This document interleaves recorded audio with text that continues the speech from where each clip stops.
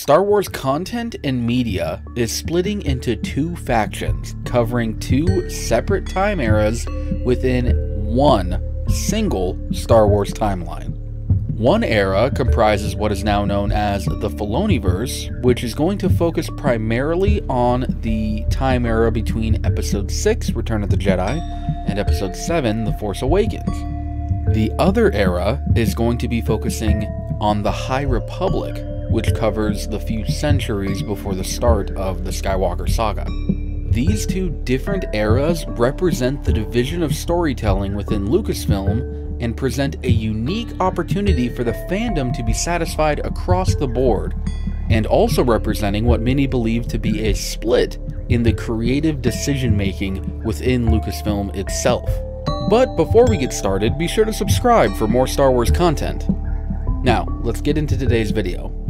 Star Wars The Acolyte, and in fact the entire High Republic era, proves to be one of the most unique times in Star Wars because there are absolutely no legacy characters within this timeline, besides Master Yoda of course, and this brand new era can serve as sort of a blank slate for Kathleen Kennedy and her creative team to tell the stories that they want to tell and the way that they want to tell them.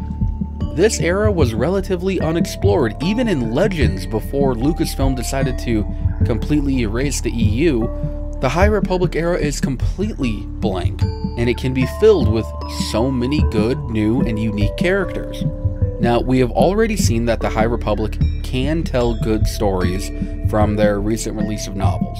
Sure, they're not as successful as The Mandalorian or The Bad Batch, but I mean, this is to be expected when it comes to, books versus movies and TV shows. I mean, movies and TV shows are always going to win out.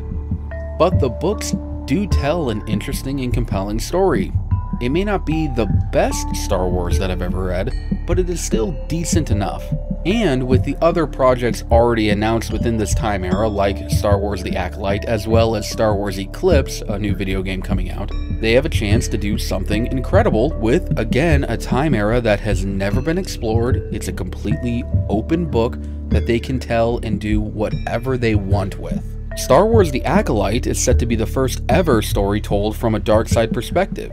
It's said to be darker and have a more mature vibe to it that will appeal to older teenagers and young adults alike, instead of the traditional 12-year-old audience that most Star Wars is focused to. It is also being headed up by Leslie Headland, who has expressed interest in having a more diverse cast, which I'm all for it, especially if you can make your story as unique and diverse as the cast members that you're bringing in. Again, this is going to be the very first time that we have ever seen the dark side as the main character.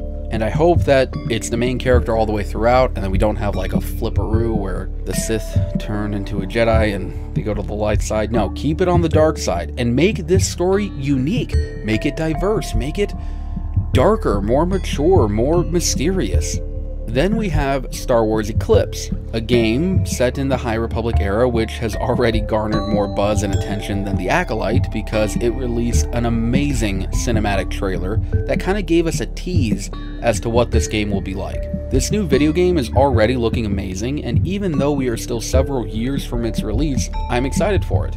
Now, with those two projects already announced, as well as the other books and novels that are going to come out and take place within the High Republic era, along with all the other future projects that the High Republic era could announce, Lucasfilm has created a safe space for Kathleen Kennedy and her team to tell the stories that they want to tell, and to tell them the way that they want to tell them, if that makes sense. They can do whatever they want. They have full creative control in this High Republic era, and I am hoping that they knock it out of the park, because at the end of the day, I'm a Star Wars fan, and I want all Star Wars to succeed. But really, if you think about it, the pressure is on here. You can't rely on nostalgia or Luke Skywalker or any of the Skywalker saga to come in and save you at the end of the day.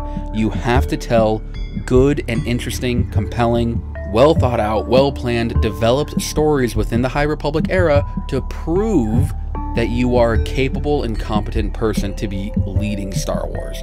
I hope she succeeds, and I hope we get all the best Star Wars content that we can. So, again, you have the High Republic era, those few couple centuries before Episode 1, and this could effectively be labeled as the Kennedyverse in the Star Wars universe, because all the stories, again, are going to be labeled, they're going to be headed up, and they're going to be approved by her directly, creatively. She is in charge. So these stories better be good. Now, on the other hand, we have the Filoniverse, which of course refers to the shows that are being headed up by Jon Favreau and Dave Filoni and others. Now, what is interesting about this Filoniverse is that it is mainly focusing on the timeline between episodes 6 and 7 with the hopes to somehow retcon, correct, or improve the story of the sequel trilogy.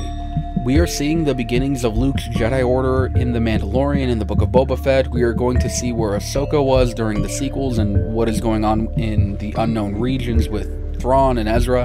And in truth, the Filoniverse could actually give us the Star Wars story that we wanted after Episode 6. So basically, we have two creative teams at Lucasfilm. One is working within the High Republic era, or the Kennedyverse. The other one is working within the time era before the sequel trilogy, leading up to the sequel trilogy, which is going to be labeled the Filoniverse. And they are both trying to accomplish two very different things. The High Republic is telling a completely new story within an unexplored era, and they are trying to show that they can bring more diversity, different characters, different styles of storytelling within the Star Wars universe and be successful. The important thing is that they have to be successful. And then on the other side, you have the Filoniverse, which, in my opinion, has the better storytellers, and they are attempting to either repair the sequel trilogy or just kind of forget the sequel trilogy, kind of showing what led up to it. But the point is that the Filoniverse is going to explore that time after Episode 6 and either lead up to the sequel trilogy and hopefully make them better, make them make more sense, or it is going to ignore the sequel trilogy altogether. And instead, it will just go into the unknown regions with Ahsoka, with Ezra, with Thrawn, with the Mandalorian and Grogu, and it is going to tell a better, more complete, and more appropriate Star Wars story than what we got within the sequel trilogy. I honestly think that that is probably the more likely outcome for the Filoniverse. Either way, these two eras can serve as a way for the fandom to pick and choose what stories they want to see and who they want to support. Those who like Filoni can sit and watch the Filoniverse, while those who like Kennedy can sit and watch the Kennedyverse. And those in the middle who, just like Star Wars, can watch them both. This is how I feel Lucasfilm is going to move forward in the future, with most projects taking place somewhere within these two time eras. Of course, we're still going to have projects outside of them, like The Bad Batch and Kenobi, but for the most part, I feel like the future of Star Wars is either going to be in the High Republic or right after the original trilogy. I sincerely hope that they decide to expand out and cover things like the Old Republic and other time eras within Star Wars, but only time will tell. Anyway, let me know what you guys think. Do you guys think that there is a Kennedyverse and that there is a Filoniverse? Do you guys think that the Filoniverse is going to erase the sequel trilogy? Do you think it's going to retcon the sequel trilogy? Do you guys think that the Kennedyverse is going to do a good job? Do you guys think that the Acolyte is going to be successful? Do you guys even like the High Republic era? There's so many questions. Anyway, let me know what you guys think in the comments below. And remember to forever be a Star Wars fan.